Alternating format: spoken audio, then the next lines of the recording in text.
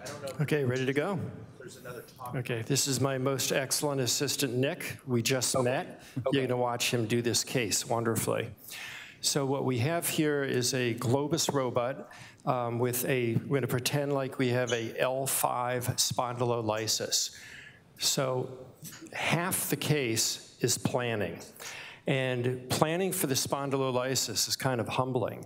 We could see right here, you could almost hit the joint below, you could almost hit the joint above.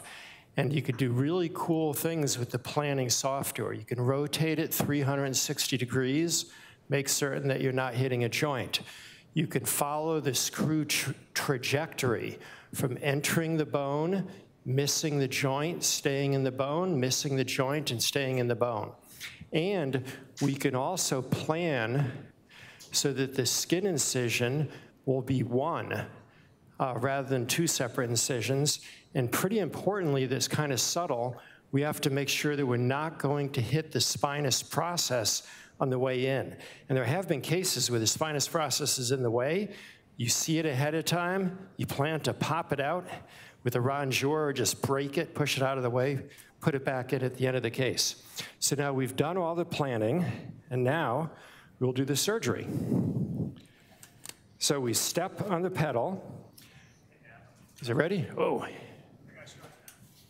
Okay, we step on a pedal, and this will bring us to the trajectory, we hope, of the right L5 screw.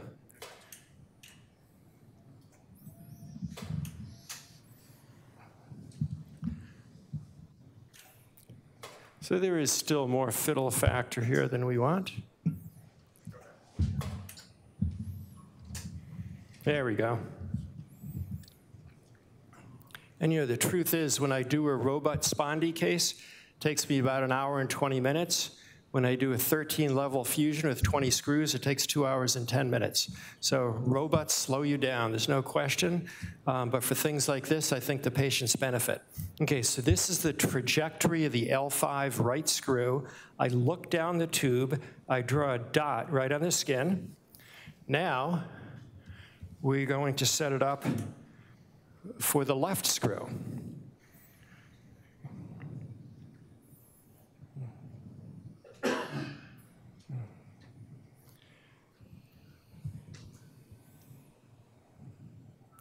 So again, we look down the tube, we make a dot, and now we can make a 2-centimeter incision in general.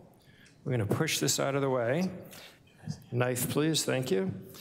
Make about a 2-centimeter incision. We might do it a little bit bigger here. Knife is back. And he's pulled over just a little bit. We're going to go for the right screw first.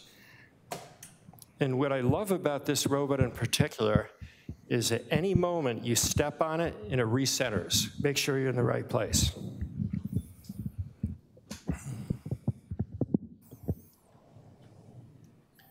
Okay, so we're green. We take the instrument I hate the most. We have to figure out something better than this. It's called the machete. We take the machete down, pop it right to the bone. There's a little bit of trust here. We're going to feel it on bone, turn it the other way, feel it on bone. Machete is back. And frequently, you know, if we know there's going to be 2 separate fascial incisions, we'll cut through the skin, move the skin over, and make a separate fascial incision. In this particular time, I think it's going to be okay this way. So now, I'm going to recenter again. So every time we might move something, recenter, it just takes a second. Take the burr. This is a round tip burr. You know, people have talked a lot in the past about skiving. You know, the idea if you push it too hard, it just skives right off. The way around that is you just go back and forth like you're tapping. This is a side-cutting burr. If you're finding you're having a whole bunch of problems skiving, yeah, maybe you should find a different profession. We should be able to fix that at this point.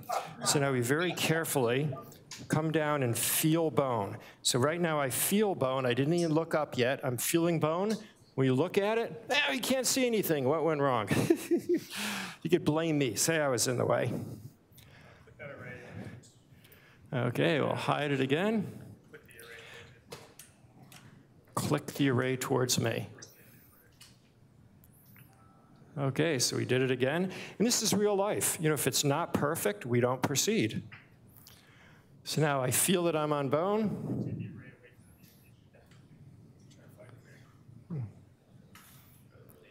So we have a fair amount of area for improvement.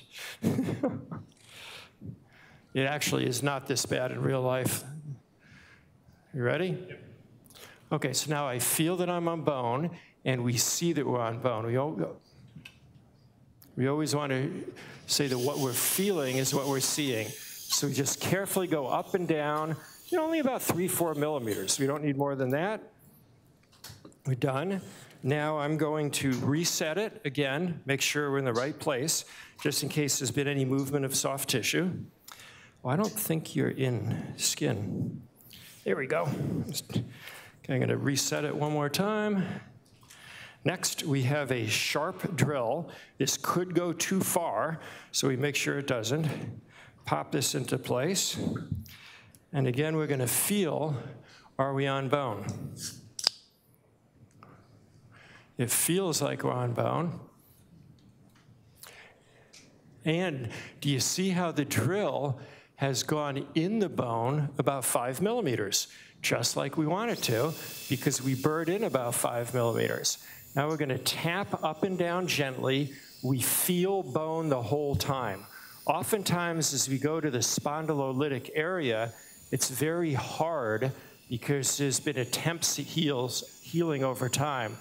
And we feel bone, we feel bone, we feel bone, and it looks just like it does on the screen. I hope at some point I'm wearing glasses where I'm looking where I'm working instead of looking at the screen. And right now I could feel that I'm really hard bone right there, right where it should be. Sometimes I'll go through a little bit. I think it's a stronger screw, sometimes not. So we're now done with the drill. Next thing we're going to do is put in the guide wire. Now again, here I think it's absolutely key that we feel that we're in bone. And let's take an image, could we? So what we're going to do here to take an image is we pop off the end effector. We may have to raise the table.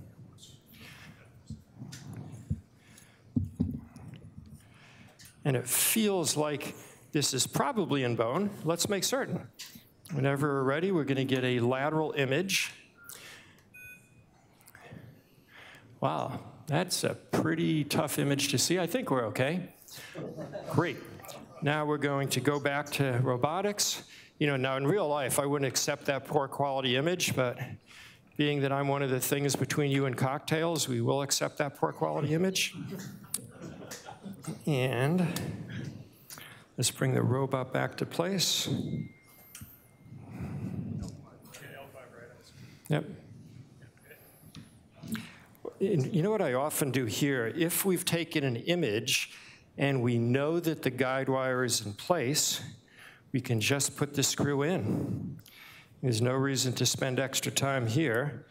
And again, we want to feel, does it feel like it's on bone? Yes, it does.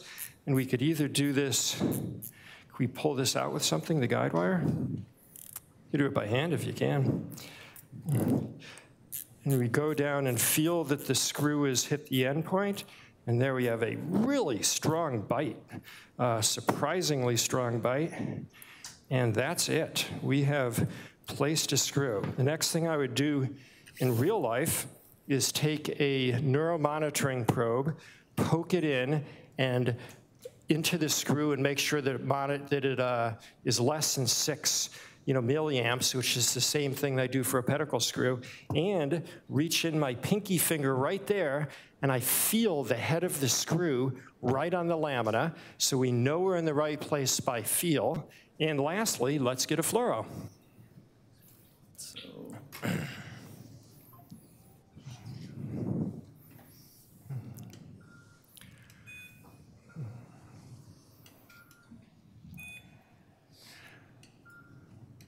Looks good. Do you want to get a AP? Would that be too hard?